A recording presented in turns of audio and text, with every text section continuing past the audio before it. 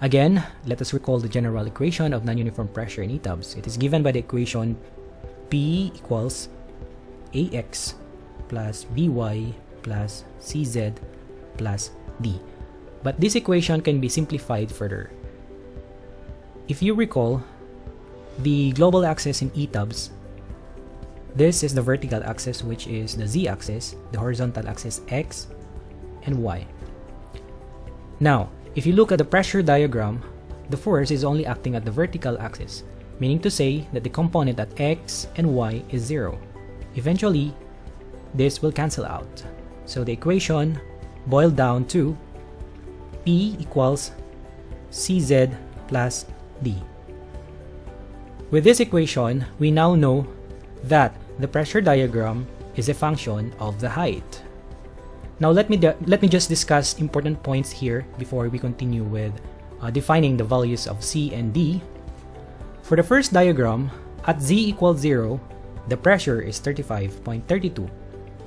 But as we go to a height of 3.6, the pressure will eventually reach to 0. For the second diagram, at Z equals 0, or at the datum, the pressure is 27.6. But as we go on top of the water tank, the pressure will become 6 kilopascal. Now, having known all those points, we will now apply to the general equation. First condition, using the first diagram, at Z equals 0, as I have said, the pressure is also 35.32, meaning to say, supplying those points here on the general equation, we now have 35.32 equals C multiplied by, of course, our Z here is 0 because we are at the datum, plus D. This will cancel out, meaning to say that our D is 35.32. Case 2. At Z equals 3.6, or at the top of the water tank, P, the pressure, will eventually reach to 0. So 0 equals C multiplied by the height of 3.6 plus D, but we already have the value of D, which is 35.32 plus 35.32. Simplifying the equation, we now get the value of C as negative 35.32 all over by 3.6, which is negative 9.81. For the first diagram, we now have the value for C, which is negative 9.81, and D, which is 35.32. We now go for the second diagram. At Z equals 0, we know that the pressure there is 27.6 kilopascal. Substituting to our general equation here, we have 27.6 equals C multiplied by 0 plus D. So we have now the value of D, since this will cancel out, as 27.6. Second condition will be at Z equals 3.6, or simply at the top of water tank. Our general equation will be P equals CZ plus D. Our pressure there is not 0, but we have 6 kilopascal. 6 kilopascal equals C multiplied by the height of 3.6 plus the value of D, which is already computed as 27.6. Now simplifying further the equation, C now is equals to, using your calculator, C now is equals to negative 6. Now we already computed the value of C, which is negative 6, and D, which is 27.6. We now have the values of C and D for both cases. Next is, we will apply these values in our ETABS model. Now we are ready to apply the loads, but before that, let me create the load combination. Click Define and go to Load Combination. Add New Combo, and let's create EH Service. Click the load name and select EH. Now I'd like to discuss some important points here. Since the two forces are acting towards each other, meaning to say that the soil is pushing the wall inward while the water is pushing the wall outward. So to be consistent with the local axis, we will assign a scale factor of -1 for each.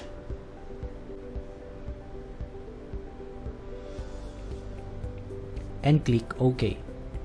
Now we add another combination, which is WH service, and we choose the load name as WH. We will assign scale factor of 1 and click OK. Now we're going to create another combination for ultimate, and we have here EH ultimate, and let's choose the load name as EH. Now to be consistent with the local axis, we have to assign here a factor of -1.6. As per the ACI code, for live load, we have 1.6 scale factor, and click OK. Add the last load combination, which is the WH ultimate. Click the load name and choose WH, and assign here a scale factor of 1.6 and click OK. And we save the different load combination. Now we are ready to assign the load combination, but first let me select the ground level to easily apply the loads. We select the exterior walls and assign shell loads non-uniform. Now we are at the shell load assignment, but we have to select the correct load pattern name, which is, let's have first WH. Let's make sure that the direction is local -3 to be consistent, and also the restrictions is use all values, and for the options we choose replace existing loads. Now as you notice, A and B is 0 because there is no component for the X and Y. Now we're going to supply C and D values according to our computation in the pressure diagram. So let's go back on our pressure diagram. As you notice, the value of C is -9.81 and D is 35.32. So we will supply these values. Forget about -6 and 27.6. These are the values that I have applied earlier. So -9.81 and 35.32. When you're done, click OK. Select Get Previous Selection to be able to select the previous selected walls, and then apply or assign shell loads non-uniform and choose EH. Again, we will retain the direction as local -3 to be consistent, and let's go to the pressure diagram. The value of C and D is -6 and 27.6. So we will supply these values here.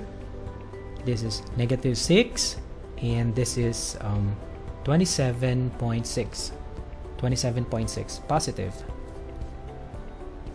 When we are done, click OK.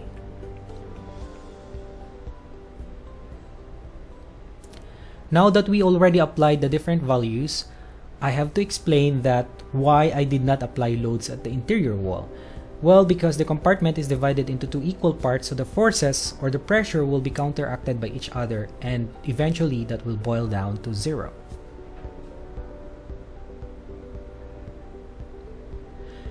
Now we have to view it in a 3D model so that we'll have a better look of our model, and at the same time to be able to figure it out the result of our analysis. Click this icon button here and it will run the analysis. After we run the analysis, you will find out the deformed shape, but we are not after that. Click this icon button here, which will display the shell forces stresses. If we want to find out the maximum service moment, just click the combination that you want to show, let's say for example EH service, and choose M11, display deformed shape, and click apply.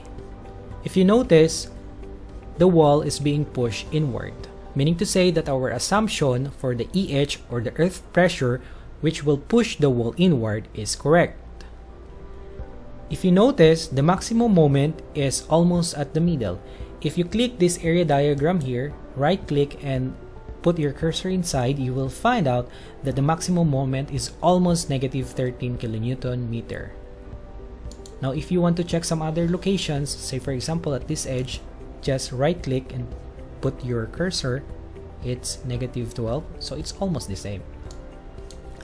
If you choose M22 and click apply, you will find out that the maximum moment is at the base, which has a value of negative 24, or let us say negative 25 kilonewton meter.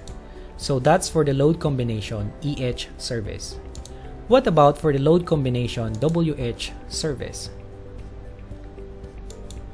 Let's choose M11 first, or M11.